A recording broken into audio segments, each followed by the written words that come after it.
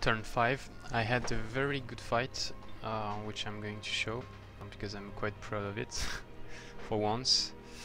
So I finished clearing this area, which I'm going to settle soon, with a gold mine, Mercenary Camp, and Magma Forge, so it's quite nice. I've got a lot of income and some production.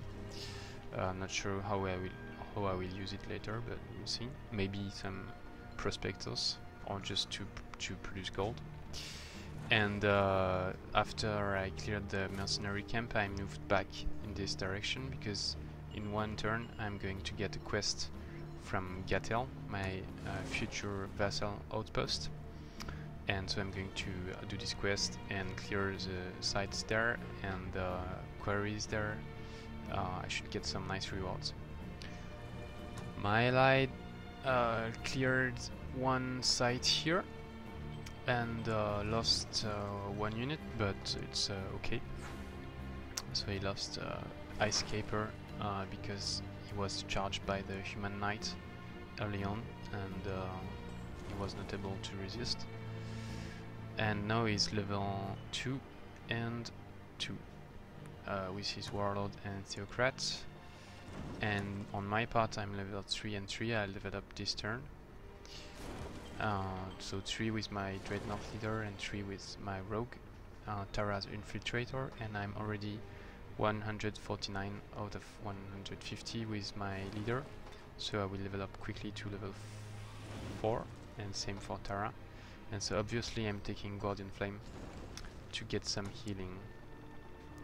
I got 2 very nice items in the Mercenary Camps, very useful.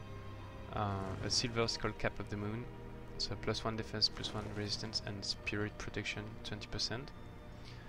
And a Frost Harpoon, which is really good with my leader, because I've got rifle, and so it fires only once every 2 turns. And on the other turn I would be able to use the harpoon.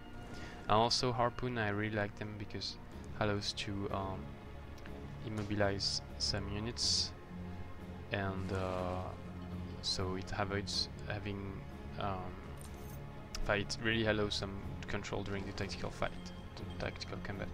So let's have a look at this fight now. So it was 2 orc shock troopers, the T3 orc, 1 impaler, the pikeman, 1 infantry orc, and a priest. And the battlefield was like this, so I decided to go.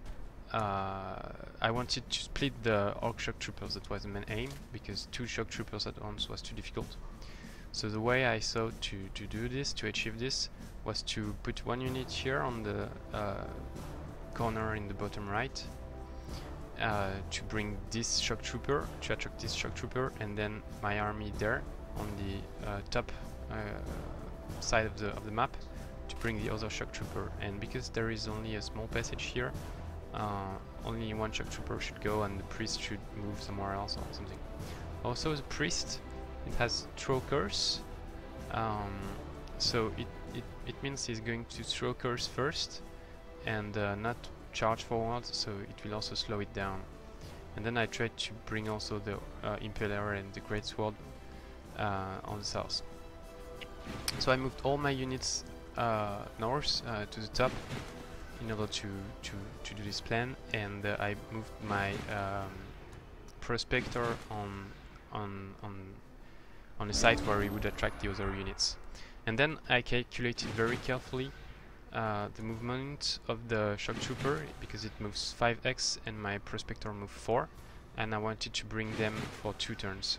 So I calculated I had to position myself precisely, I think here, so that the shock trooper would come here, and then with 5x he would not be able to attack me, and I would then retreat. And that's exactly what happened. And I positioned my army on the top very far, so that they don't attract the shock trooper toward them.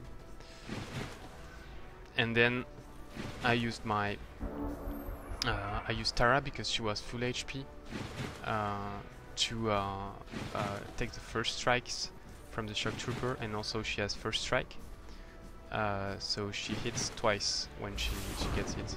Then I used my flashbang from my leader to engage this fight because I didn't want to toward them because I would have attracted the units. And so as planned, the priest used throw curse and then doesn't move. The shock trooper moves as planned toward me, and the 3 units as planned toward the prospector, who can then move back to avoid to put them even farther from the rest of the action. Then I move back my units and I put Tara so that she gets hit.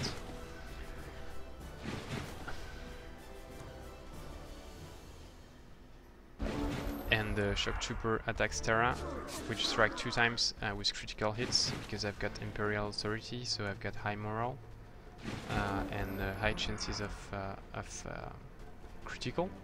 So high morale thanks to Imperial Authority. I retreat my Prospector, flank the shock trooper while making sure that I will not get hit by the Orc Priest. Get some small XP for my spy drone. Then I tried something new. I charge forward, shot rifle, the musket on the priest, and then sorry, I should put that on. I used quick dash, restored 50% movement points, and then charged the priest and killed it. So I really like this consecutive movements, was pretty nice. And then for the rest I tried to split them again. So I put my leader here so that he attracts the 2 T1s, and then the prospector here so that you attract the shock trooper, and it works quite well. Then I move my spy drone to replace the leader, and the leader backs to deal with the shock trooper.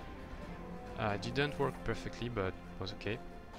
I position Tara again so that she can hit the shock trooper and get hit by it to remove its guard, and then I can flank it. It's really important to position yourself like this to remove guard, otherwise you really do low damage. And so here it's not perfect because the 2 units came like this, but then I position my drone again to try to attract the guys. I move to with cavalry to take the charge, and so 2 shock troopers dead. These guys like this. I try to attract the Impaler again, and I position myself to be hit by the Greatsword but not the Impaler, and then I will finish them.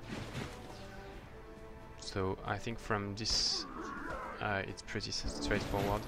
I had some HP on my leader that could regen, so I let it get hit by the Impaler, and then I take the XP with Tara. So that's it. I'm not going to cast any spell for now because I don't have very high mana and I don't see any useful spell to cast. 1 spy drone is enough.